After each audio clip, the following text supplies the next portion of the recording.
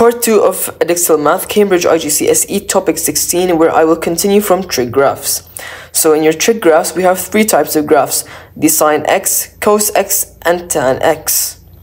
All trig graphs follow a pattern, a starting point, and then a something that happens at every 90 degrees. Okay?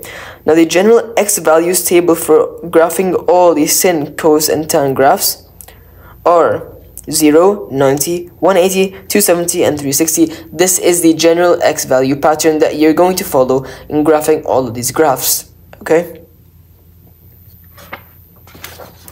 So here's a summary intro to all the trig graphs. Okay? Again, constant x values. Now in the sine x, it's a 0 to maximum to 0 to minimum to 0. Cos x is maximum 0, minimum 0, maximum. Tan is the sine x over the cos x. So this is 0 over 1, 0. 1 over 0, undefined. 0 over 1, 0. 1 over 0, undefined. 0 over 1, 0. And that is your tan x. Okay? First, have a look at how to graph your tan x. The graph of tan x is basically the asymptote graph. Okay? Y is equal to tan x will always start at 0, 0. And every 90 degrees, it's either a 0 or an asymptote undefined graph. So every 90 degrees, it's either a 0 or undefined. Again, every 90 degrees, either a 0 or undefined. Okay?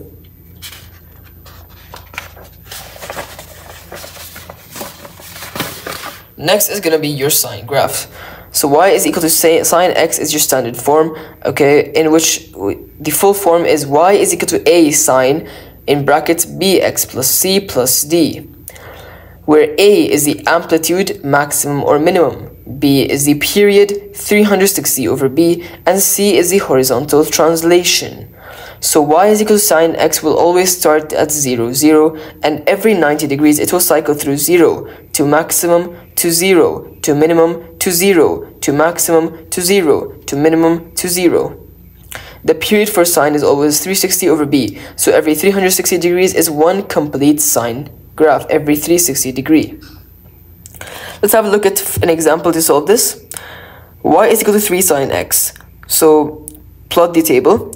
Put the regular x values, 0 to 90, 180, 270, 360, jump by 90.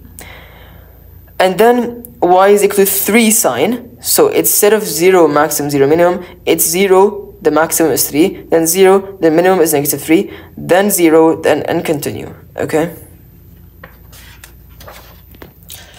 Here, y is equal to 3 sine 2x plus 60. So the first step is you need to make a normal x to y table with the jump of the 90 headings. Okay. Now subtract each heading by the value of c. So make the headings, subtract each heading by the value of c. Okay. The c is 60, so subtract each of these headings by 60. Now divide the answer in step 2 by the value of b. Then place these as the new x headings. Okay, so we're going to divide these values by the value of b, divide them all by 2, and these are your new x headings. And now 3 sine is going to be 0, 3, 0, negative 3, max 0, minimum, maximum 0, minimum 0, and so on and so forth. Now substitute each one of these values into the equation and plot the graph. I want you to solve this example by yourself. Until then, we will move on to the cos graphs. Now, for your cos graphs, the method you're going to use is the same as the sine x, but you're just going to be starting in a different manner. Here, you're going to start from your maximum to 0 to minimum to, maximum 0, minimum 0, maximum 0, minimum 0, and so on and so forth, okay? At every 90 degrees. Now, let's have a look at graph transformations. In this, we have your reflections, your translations, and your stretches. Reflections is using either x-axis or y-axis as another mirror line. Translation is moving the whole graph in the x or the y direction. And stretches is enlarging the graph, but only in the x direction or only in the y direction. Okay? Let's have a look at reflections first. So in reflections, you're going to have your standard form, y is equal to f of x. Now, if y is equal to f of negative f of x, where negative is outside the bracket, it is a reflection up and down. Gonna look something like this. and y is equal to negative f of x reverses the signs of all the functions of the y coordinates, like this. If it is y is equal to f of negative x, where negative is inside the bracket, it is a reflection in the y-axis left to right, like this, where it reverses the sign of all of the x coordinates. So again, y is equal to negative f of x, negative outside, up and down. Y is equal to f of negative x, negative inside, left and right. Okay? As for your stretches, you have two scenarios. In the standard form, y is equal to f of x. If y is equal to y is equal to f ax, where f is outside the brackets, it is a horizontal stretch in the x-axis by scale factor 1 over a. This stretch is going to be parallel to your x direction, and it will look something like a squash. Okay? For example, the graphs of y is equal to sine x and y is equal to 2 sine x. Okay? So as you can see, the stretch here looks like a squash. In the other case, if y is equal to a f of x, where a is outside the brackets, it will be a vertical stretch on the y-axis by scale factor a. This stretch is parallel to the y direction. Okay, so it is going to be a vertical stretch in the y-axis. This is your stretches summary. If y is equal to a f of x, vertical stretch on the y-axis. If y is equal to f a x, horizontal stretch on the x-axis. This is by scale factor a, this is by scale factor 1 over a. As for the last part, we're going to have a look at translations.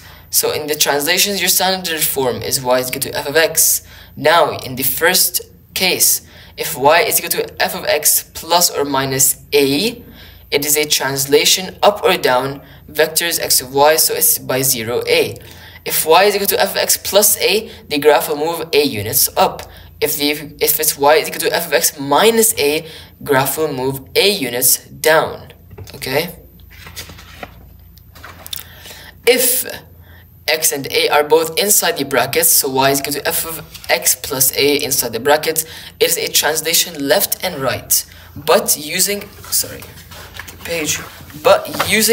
the opposite sign. Okay? So if a is inside the brackets, it's a translation negative a in the x-axis, and you change the sign. For example, y is equal to x plus 2 squared. Over here, if it's x plus 2, we'll move it to the negative side. Change the sign. 2 units to the left.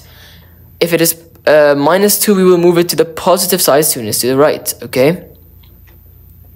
So yeah, basically that's it. Let's have a look at one last example over here. Actually, I think. Yep, okay.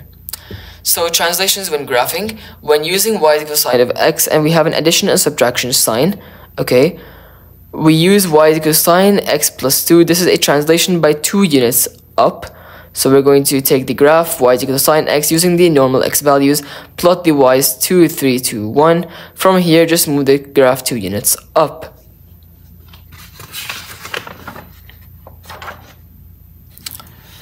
Translations graphing when y is equal to sine of x and have an addition and subtraction sign. If a is outside the bracket, y is equal to sine x plus 2. This is the same example. Move the units up. Why? Because a is outside the brackets. Okay? Here, if the graph is equal to y is equal to x squared and it starts at y is equal to x minus 3 squared. Now the graph of y is equal to x squared is a quadratic curve with the lowest point of 0, 0. So x minus 3 would be a translation 3 units to the right because a is inside the brackets. So we're going to be using the opposite sign in a horizontal translation to the right. And that is it for topic 16, part 1 and part 2. And if you have any questions, please feel free to ask me in the comments below. Other than that, I'll see you in the next one.